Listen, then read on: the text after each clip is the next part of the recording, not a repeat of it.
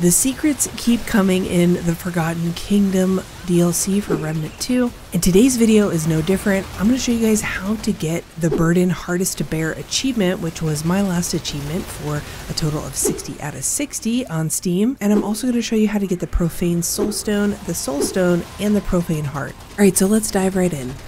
First, we're starting in the Infected Abyss. You may recognize this from the one-shot DLC adventure, but you can get it randomly with any Geisha or Forgotten Kingdom DLC adventure role. This is the dungeon with all the root nexuses that you have to destroy to get through, and you have a curse the whole time as well. I'm sure you guys recognize it. The reward for this dungeon is the Profane Soulstone. So you may have this sitting around in your inventory, and if you do, you can skip to the next step. However, if you don't, the dungeon is pretty simple to complete. You just have to make your way through the path and kill the root nexus when you get to a dead end. Just be careful though, because the final root nexus spawns a lot of elites. They progressively get harder and harder, so make sure you're prepared and take your time if you need to, because the adds will spawn in waves. So definitely take your time and kill everything and go through. There's also a shortcut door in case you wipe and need to come back.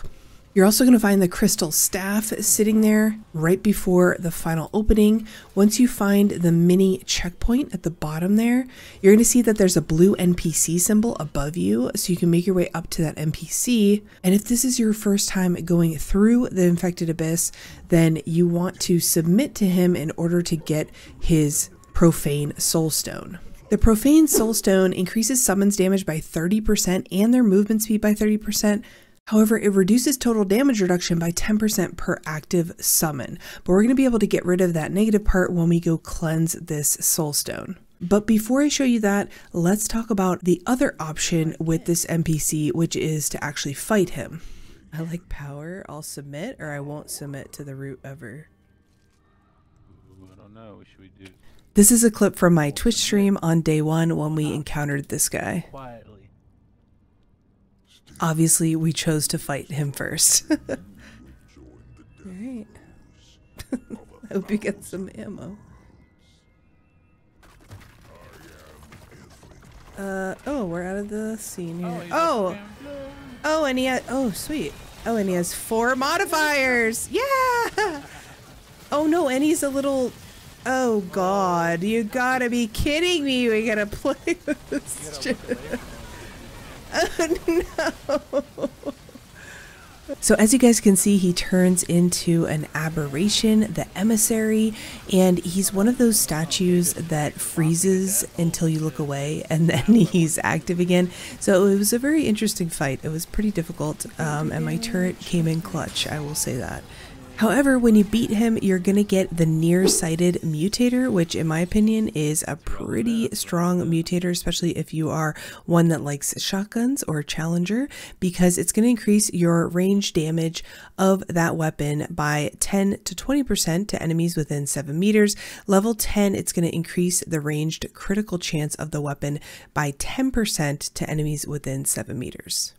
Alright, so back on track with the Profane Soulstone, we're going to head over to Labyrinth, which is going to need to be in your campaign save.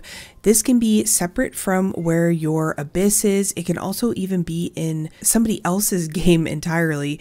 So you can move between campaign and adventure for this. But once you have Profane Soulstone, you're going to go up to the Keeper in the Labyrinth, which means you need to do the cube boss, etc.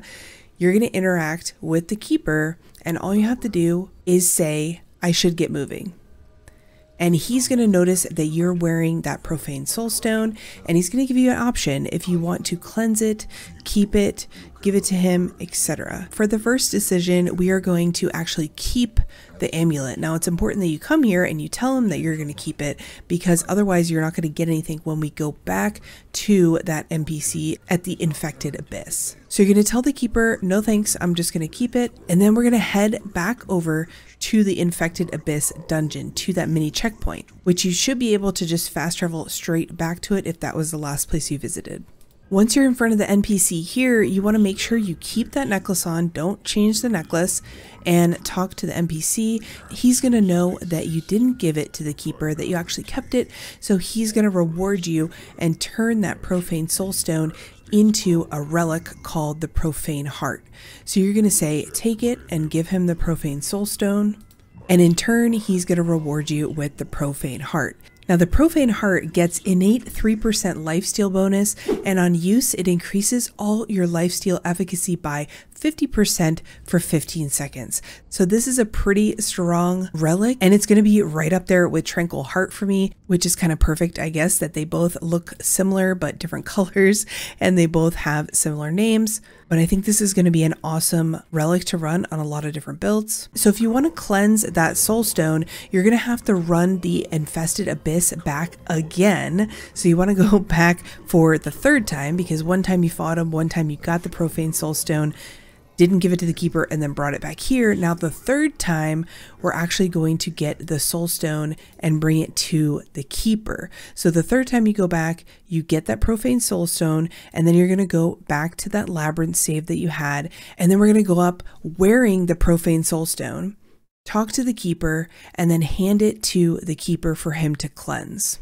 Once you do that, he's going to give you the Soul Stone Amulet, which basically just removes the negative aspect of the Profane Soul Stone. It's going to increase your summons damage by 30% and your summons movement speed by 30%. And then because this amulet is just a better version of the other amulet, it's up to you if you want to go back to the Infested Abyss again and acquire the Profane Soul Stone again. I know for a lot of us, we probably just want it in our collection so that we can 100% the game, and I totally get that. So you do you. Cleansing the Profane Soul Stone into the Soul Stone is also going to give you the achievement, the burden hardest to bear. This says made a difficult choice, and you can see the little icon down there is the Profane Soul Stone. I gotta be honest, I'm not really a lore master in Remnant 2, so I'm not sure what the difficult choice was to give it to the keeper and not let the pan have it. It must be something to do with, you know, we're taking something from his home and basically giving it to this keeper that is creating this like simulation. I don't know. If you know what's going on, definitely leave it in the comments below, especially if you made it this far in the video. You are a real one. A lot of rewards in this dungeon that are really, really good. The Mutator, the Relic, the Amulet, they're all amazing rewards, so I would highly recommend doing all outcomes for this dungeon.